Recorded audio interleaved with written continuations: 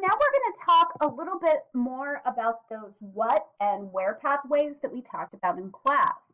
We're going to talk about the fact that when you damage parts of that ventral stream, that what pathway, you can occasionally develop something known as agnosia, which is when you are not able to recognize objects on the basis of sight. So we know that damage to the inferior temporal cortex affects recognition. Visual agnosia is defined as the inability to recognize objects by sight. Now, they can actually use other senses help, such as touch or taste or things like that. But if sight alone is being used, it's not going to work very well. So we know that the inferior temporal cortex is critical to this. This is where object knowledge and memories are stored. Now, what visual stream is this? As I said, it is the ventral stream or the what pathway. Now, patients with agnosia have really helped us to better understand object recognition. And historically, we've had two different types. We've had what is called apperceptive agnosia, where the impairment is in perceptual processing. So apperceptive literally translates to without perception. On the other hand, we have people with what is known as associative agnosia. In this case, they can perceive the object, but they can't retrieve the object knowledge that they need to help identify the object. Now, one of the ways that researchers have historically tried to distinguish between the two is with what is known as figure copying. We know that patients with associative agnosia can usually copy images. They won't recognize what they've copied, but they can do it. Patients with apperceptive agnosia really can't. So here's what this looks like. Here's a case of somebody with apperceptive agnosia. Here's the case of somebody with associative agnosia. In this case, figure copying is intact, but they will not be able to identify what they have drawn.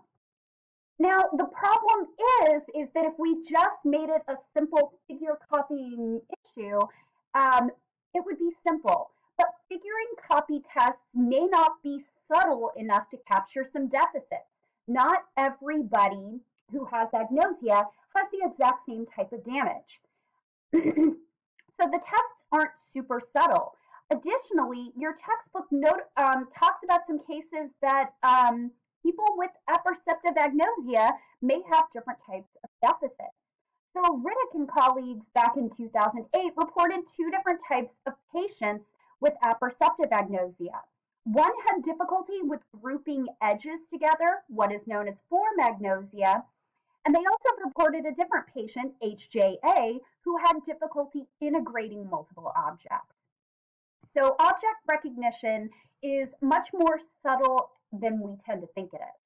Now we're going to move on to probably one of the most important types of object recognition of all, face perception. Face recognition has typically been considered as being something much more unique and much more special and different from standard object recognition. And the reason for this is that the way that I've been talking about object recognition is that we obtain the local features and then we tend to process global ones. But face recognition is different.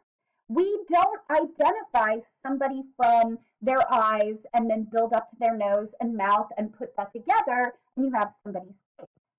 Rather, face recognition tends to involve holistic processing.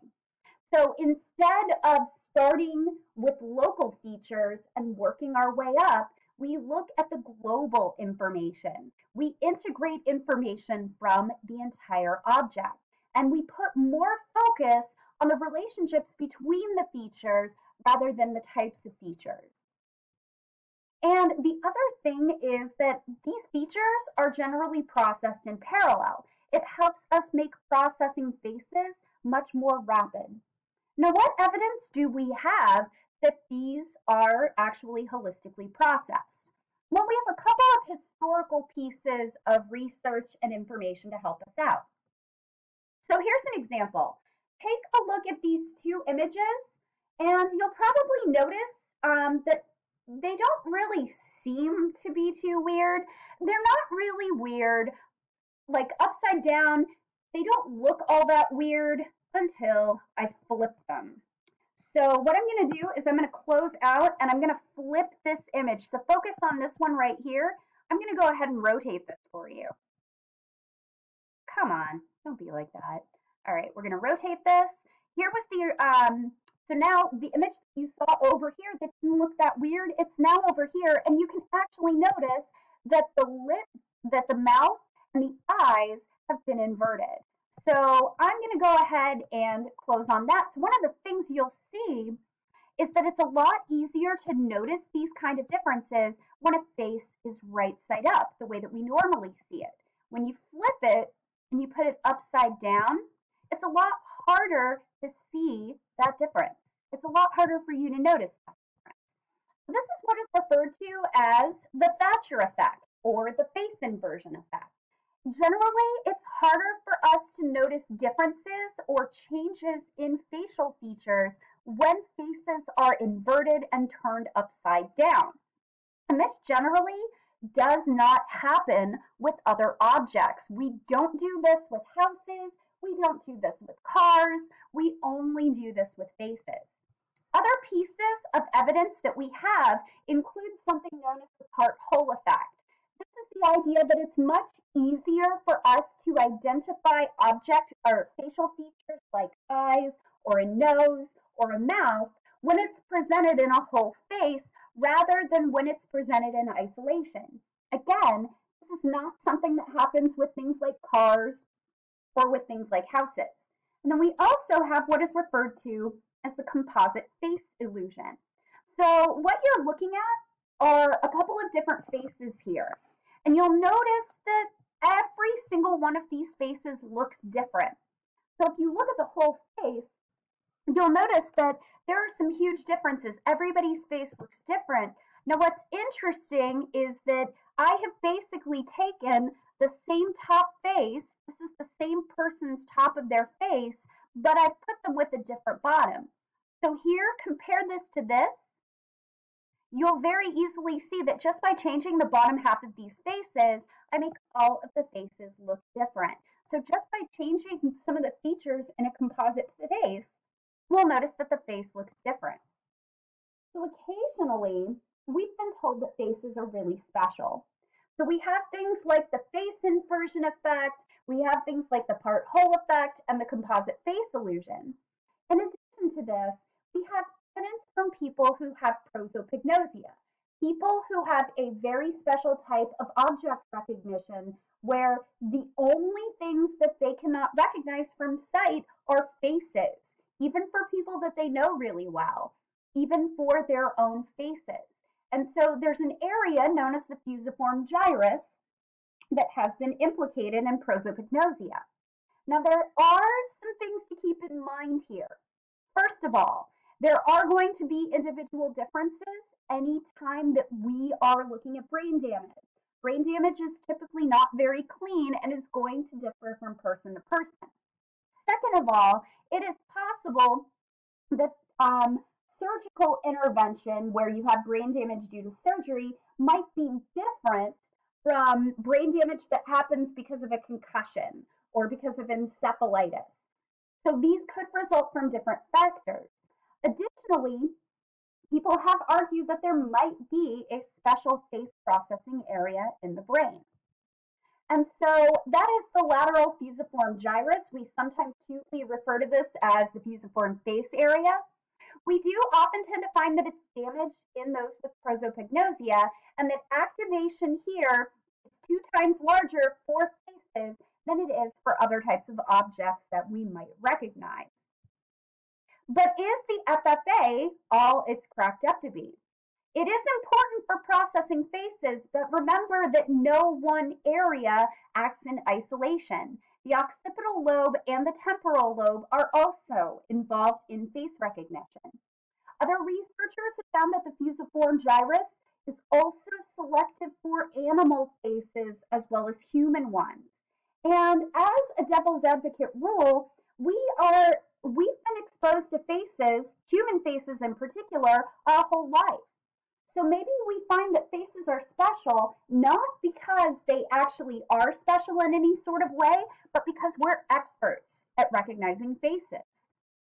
So are we just face viewing experts? Ideally, it has been said that if you become an expert in a particular category, you're going to be more likely to engage in holistic processing, whether we're talking about bird watching, car parts, or things like that. So researchers have suggested that the fusiform gyrus will also be highly activated for these categories. And if we damage the fusiform gyrus, not only will you see prosopagnosia, but you will also see damage to areas of high expertise. So this is where the Greebles come in. So maybe we can train people to identify Greebles. With training, participants are faster at identifying Greebles, but even with expertise, you don't see an inversion effect with Greebles, and you don't see a part-whole effect. So is the fusiform gyrus for expertise? Well, some people say yes. The fusiform gyrus tends to be activated when Greebles are recognized, especially if they're well trained. And Gauthier looked at things like faces, familiar objects, birds for bird watchers, cars for people who love cars, and it turns out that expertise does influence activation. But not everybody finds this. Other people have found that fusiform gyrus activation is no greater than for untrained objects. So it may not be an expertise area. It might actually be a face area. Now, what about people who have prosopagnosia and they're also experts? Results don't actually fit with this assumption. So you would think that damage to the fusiform gyrus would not only hurt your face recognition ability, but also areas of your expertise. Sergeant and Signoret in 1992 reported a case of RM who was not only a car expert, but also had prosopagnosia. And they found that his face recognition was poor, but he was still better than controls at identifying cars. So maybe the fusiform gyrus is not an area of expertise. Maybe faces really are special. So what this means for us is expertise theory is not reliably supported. There is something different about faces. But if I have to give a quick devil's advocate view, research has occasionally shown that to be a true expert in something, you have to apply 10 years or 10,000 hours of what is called deliberate practice. And that practice has to get increasingly more difficult and more challenging. Maybe what we think of as expertise is not truly expertise because these people don't have as much training with those objects as they do with faces. And that's just a possibility. So that's all I have. We will talk about how we use object knowledge to interact with objects when I get back from Florida. I hope you're having a wonderful weekend, and I can't wait to see you on Wednesday. Take care.